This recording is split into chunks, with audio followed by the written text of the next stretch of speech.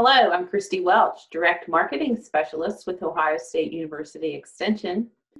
And coming up, we have an example of a small cooperative here in the southern part of Ohio that did a marketing study to figure out how effective their marketing dollars were working for their business.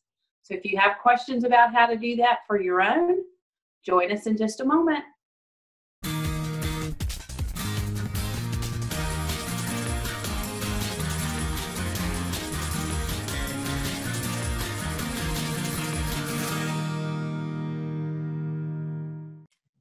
Hello, my name is Lori Netherow with Buckeye Valley Beef Cooperative, and today I'm going to talk to you all about our SARE project on direct marketing strategies for small cooperatives or farms.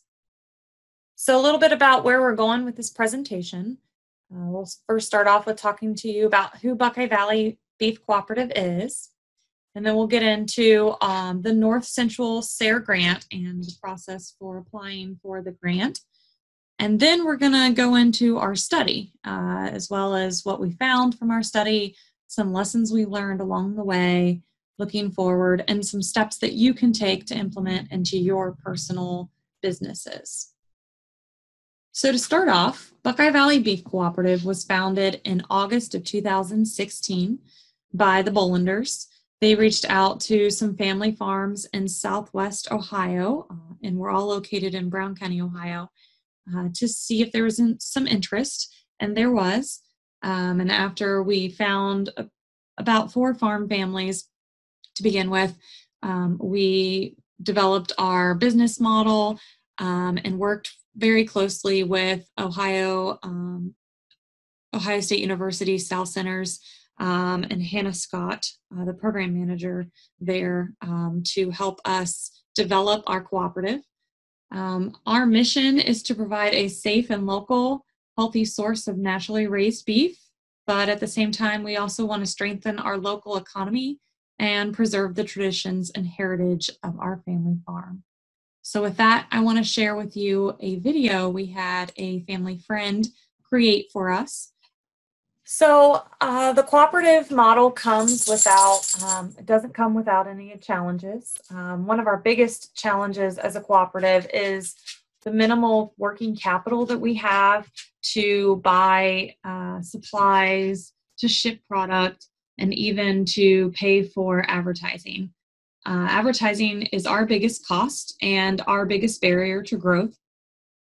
And when we were working with Hannah Scott, she had mentioned to us that there was a few grants out there that specifically applied for towards things that we were interested in to grow our business, and one of which was advertising. We had noticed that there wasn't any tried and true advertising methods for local cooperatives like us. And we didn't want to just kind of throw our money around willy-nilly when it was very valuable. There wasn't much of it to begin with, without having any kind of tried and true methods to back up what we were going to do. So we applied to the North Central SARE grant program and through the Farmer Rancher grant program, and we were accepted. I will say that it was our second attempt at the North Central SARE grant. The first year we did not get accepted, but we did use the peer review that we get back as a result of applying to the program, and we modified our grant proposal and submitted it the following year, and we were successful the second time around.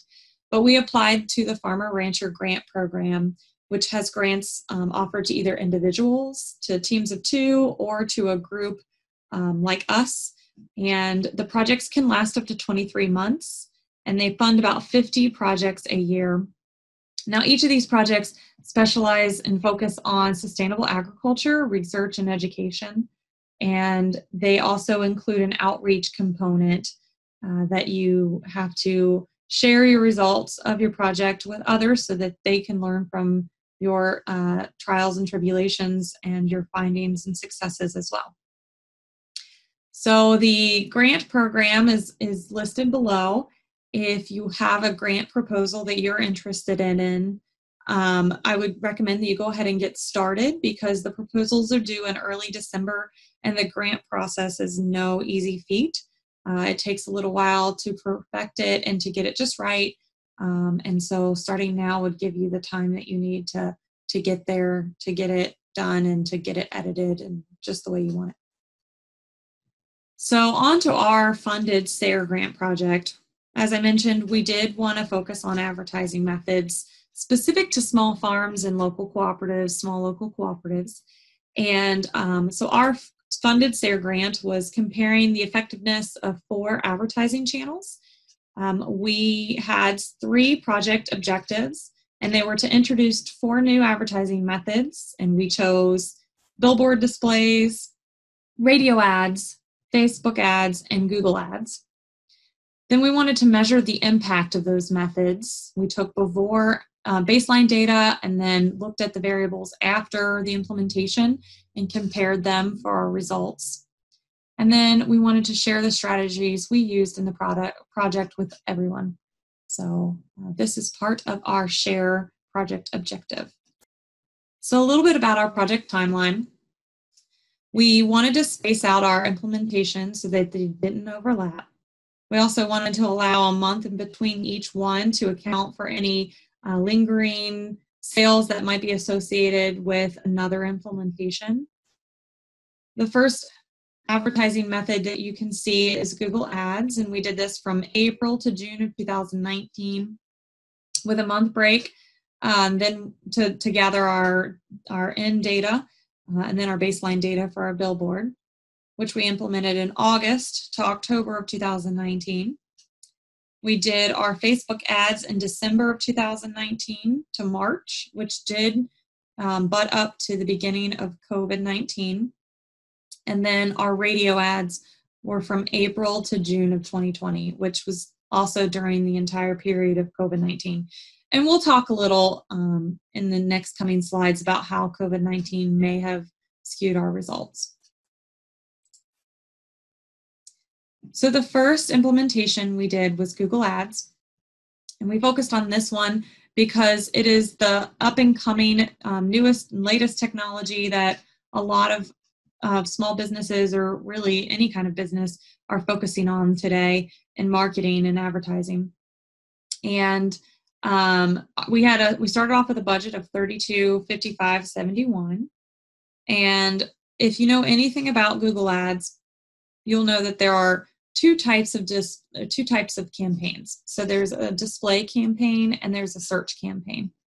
The display campaigns are those that are ads that you might see in your newsfeed on Facebook, or if you're reading a blog on the internet and you notice the ads that pop up on the side. Those are display campaigns, and those are usually ads that are posted to websites that have similar content as your ad. So for instance, our Buckeye Valley Beef Cooperative ad may show up on various food websites or farming websites or mom websites or anything that we chose to kind of target in our advertising campaign. So the other type of campaign is a search campaign, and those are the ones we ended up doing. So search campaigns are where you are actually targeting the words that people search on Google, and you're bidding on them so that the hope is that your product shows up at the top of the list when somebody types in those keywords. So local beef near me or Ohio beef. When they type those words in, our hope is that we become the top search on the website. Now, if you've ever been on Google, you'll notice that there is ads that populate the top of your search. And then under that, if you keep scrolling, there are the actual search engine results that come up as a result of your words. The ads are meant to kind of bypass the way that Google functions with its search engine optimization. So let's say you're a brand new business and you haven't been out long enough to get that search engine optimization you need to be at the top of the list. Ads are a productive and quick way to get your name up there and start reaching out to your customers. So as I mentioned, we used 2 search campaigns, and one targeted all our small bundles and our direct-to-door delivery, and then the other targeted our traditional bulk beef sales. Each month we reevaluated and we adjusted our keywords. You'll find that the keywords you think that your customer are going to use to search for you are probably most likely different than what you had initially selected. So at the end of each month, you'll get you'll see how you did, and you'll get results, and you'll understand what words people were searching to get to you, and then you can readjust those keywords and get ones that better fit your organization and what your customers think of you when they search for you. So nobody ever gets it right the first time around unless you're really good at this stuff. And then we used Google Analytics to track our progress. And Google Analytics is a beast in and of itself and took us a little while to learn, along with figuring out Google Ads. And by no means are we experts on this. We're looking at it from the perspective that you would as a small business owner or a farm manager. We're not marketing experts, but that's kind of the point of this experiment. So our Google ad results, we did not initially see any significant increase in sales, our customer numbers, or our customer location. We did have 15 customers self-report their exposure to Google Ads when they ordered. And I didn't mention yet, but another way we tracked our sales and how they were attributed to a particular advertising method was that at the conclusion of each order that a customer submitted, they would also select a method in which they heard about us. And so there's some downfalls with self-reported exposure, but in this case, we thought it was a very valuable asset to have to help us to verify our sales numbers. So our sales attributed to Google Ads was 4,875, and then that was a 50% return on investment. So it was semi-successful, but if you consider the amount of time that we spent in educating ourselves on how to use Google Ads and how to use Google Analytics, initially we didn't think it was worthwhile. So the second advertising method that we implemented were billboards. And I should say billboard, we only implemented one because the budget on billboards is outrageous these days. The image that you see is the image of our billboard, our particular billboard.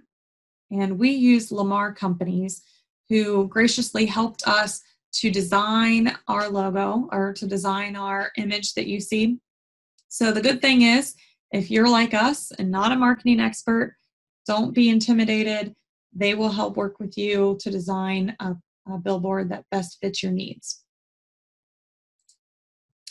So our budget for our billboard was $6,000. And Lamar Companies also helped us to target our demographic area. We had some thoughts on where we wanted the billboard to be located. We shared that with them, and their marketing experts kind of looked at our demographic data and decided they helped us be more confident in our decision on where we placed our billboard.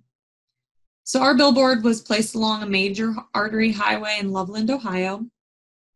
And for billboards, there wasn't much interaction on the internet other than within our website. So we used our order form to track our self-exposure to the billboard content. Our billboard was a big flop.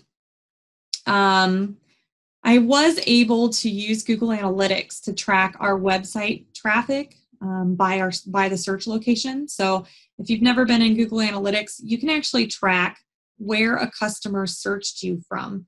And so our increase in traffic from Loveland, or our traffic from a Loveland area increased during this time period, which was nice. It means people were actually taking an action as a result of our billboard and getting brand awareness. But no customers actually self-reported exposure to the billboard during or immediately following the billboard advertising method. Now, during COVID-19, 4 orders were placed that had selected the billboard as where they heard about us, which was interesting. And another reason why we think COVID-19 might have been a great natural experiment for this project. Although on its face, it looks like it may skew the data, we think that it actually was helped this project along. So that resulted in $3,780 in sales, which was a negative 37% return on investment. Now, we chose the billboard method because we had used yard signs previous to this, and I know a lot of farmers do the same thing, and we had had some success with that. But one of our friends has a family member in marketing, and she had said that a lot of times you actually have to flood the market area with that billboard, not just one location, but several, to get their attention. So, you know, it might be something that another SARE grant wants to look into. For us, the budget's out of our price range, and it wasn't successful enough for us to pursue it again. So the third advertising method we did was Facebook ads. And our budget was $600.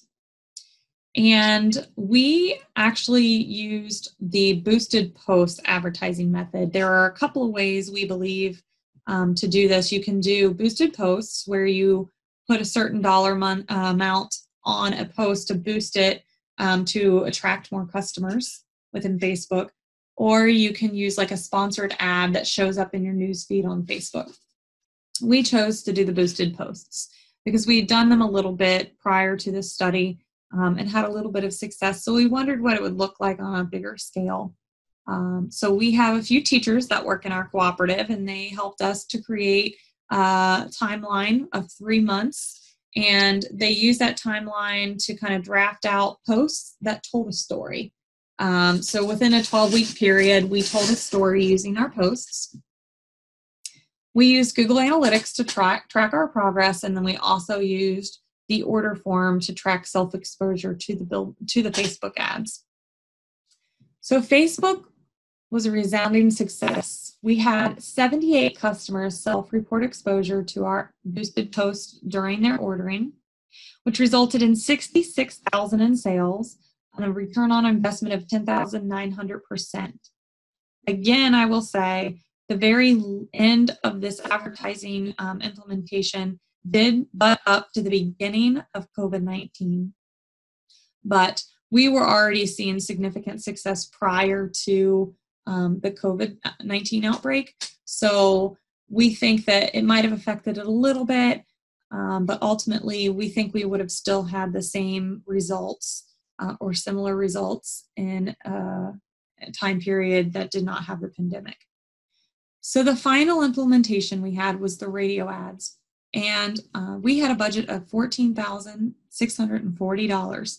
So it was our largest and most expensive advertising method. We chose radio ads because we had done radio advertisements with a local radio company on a much smaller scale and a much smaller budget, and had some success with it. And we had heard that radio advertisements are pretty successful just because people are often in their cars traveling from one location to the next. So we wanted to test that theory out.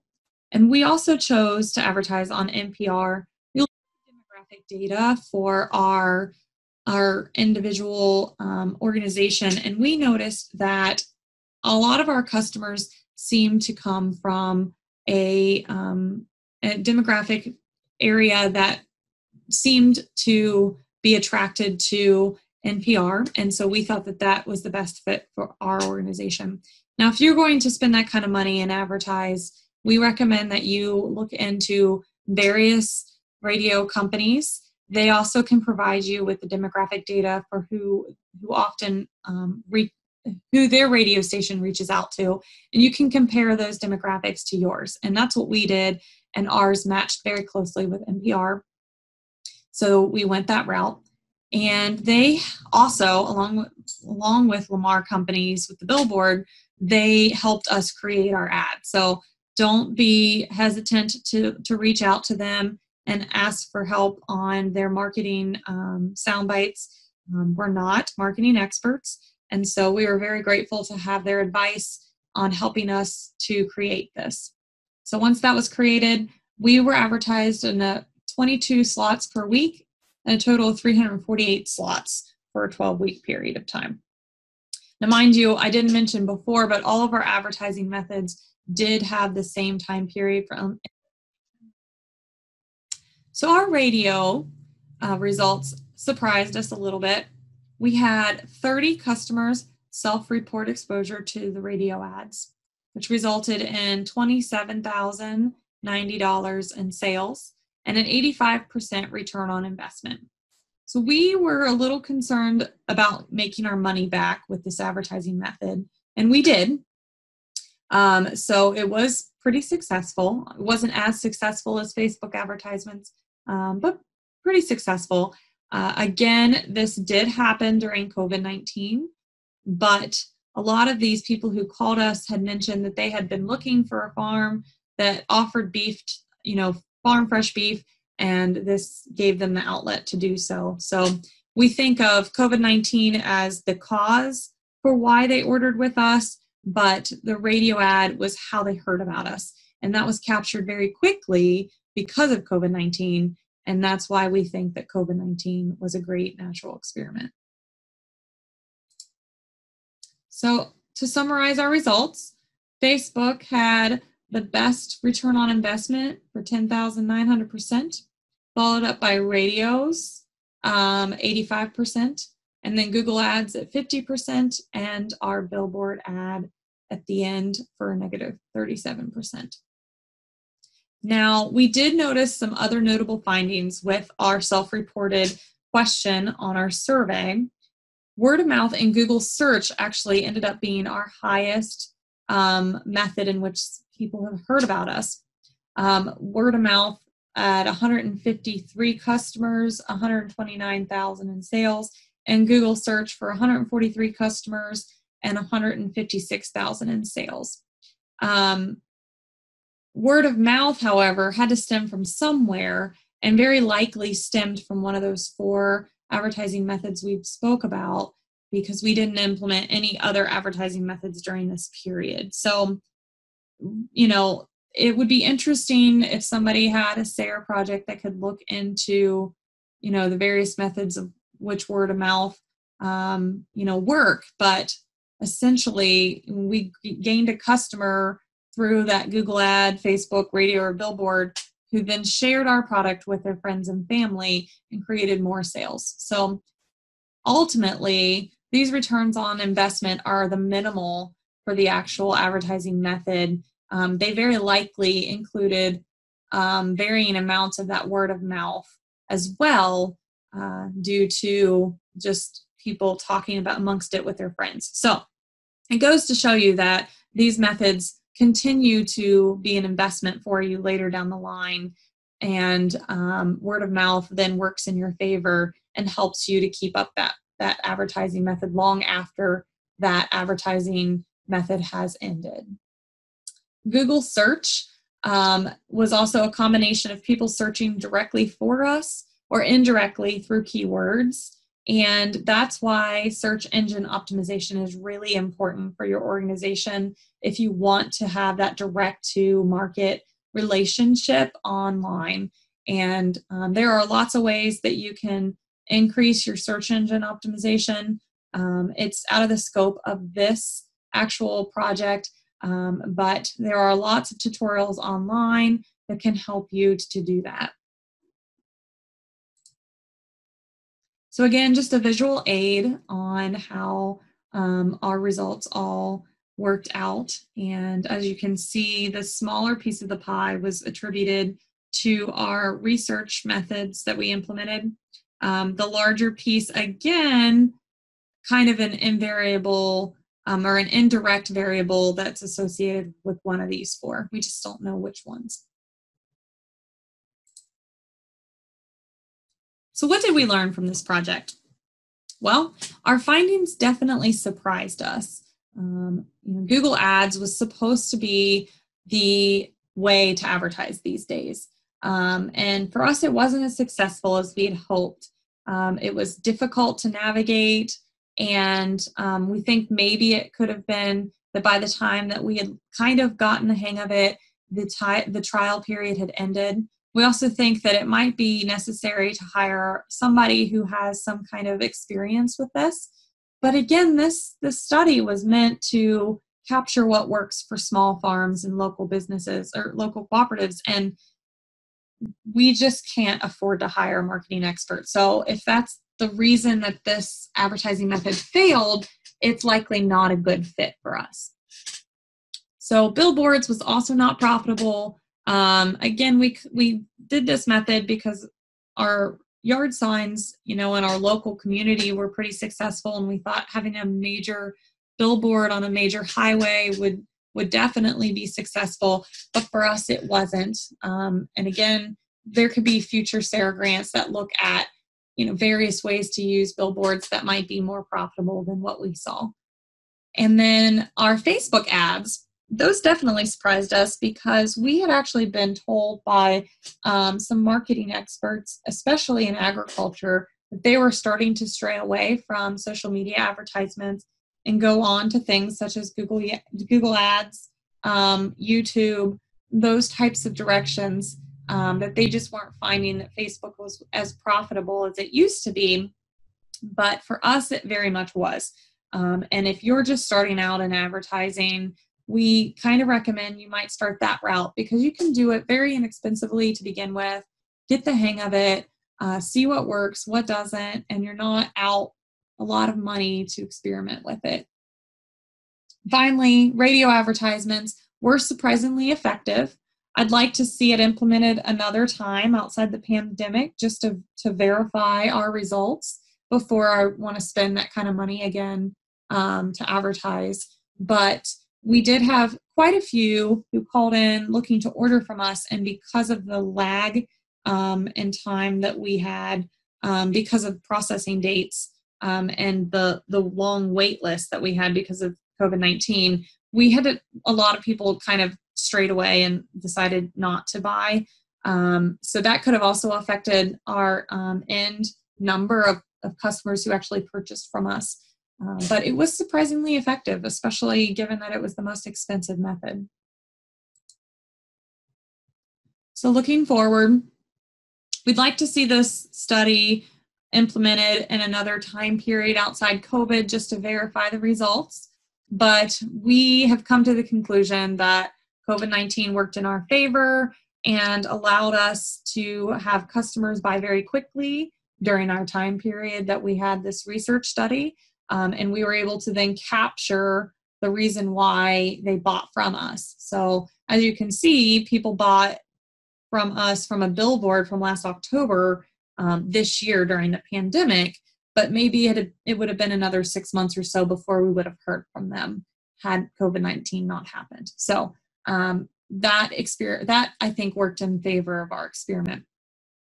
Brand recognition, word of mouth, and Google SEO is very important to your organization. So keeping up those Facebook posts, being transparent with your customers. It may seem like a lot of work up front, and oftentimes it doesn't feel like it's getting you anywhere, but ultimately it does. And it builds that word of mouth, and it builds that Google SEO, and it keeps you at the forefront of your customers' minds. So when a pandemic does break out, they know who to go to. And so I can't stress enough how important it is to keep that transparency with your customers. So what can you do as a result of this study? What are your next steps? Well, we highly recommend that you create a website and make sure you optimize those SEOs. And you can do that alt text, pictures, redirecting social media sites to your website, blog posts that continuously refresh the traffic to your page, getting articles and magazines to write about you and link back to your website. There's all sorts of ways to optimize those SEOs. Like I said, there are lots of tutorials, LinkedIn Learning, Courses RA that you can look into to learn how to do that. We also recommend that you create a business page on all the popular search engines. So Google, Bing, Yahoo, you can go in, claim your business, record your hours of operation, your phone number, the address to your office, so that customers can reach you and they know when you're open and when you're closed. And it allows the search engines to put you up further on their list because they know you're an actual business. I was unaware, but there's also another component to Google. It's called My Google Business, and I actually took a course on this through our local chambers that talked about it. They even use it more like a social media site. You can put posts on there to continuously refresh traffic to your page, and it also is taken into account when it comes to your SEOs and getting you closer to the top of that list when customers are looking for beef or whatever it is you're selling. So make sure if you haven't activated your My Google Business page that you do that. Start a blog. For us, it was to reach out to our customers and serve as kind of our educational piece, part of our mission to educate our consumer and be transparent. But it also serves another purpose. It keeps refreshing the traffic to your page, and that is important as well. Keep that strong social media presence. Whether boosted or not boosted, your customers need to know who you are. You need to stay on their minds all the time. But hopefully this study has given you some confidence that what you're doing and all that work you're putting into those posts are actually making a difference. And then when you go forward and move into the advertising elements, we recommend that you start small. So start with those Facebook posts, see what's working. And then once you're comfortable and you're getting enough sales, maybe start looking into Google ads and radio ads. Move your way up and start building that word of mouth advertising where people have heard it from you, because it pays off.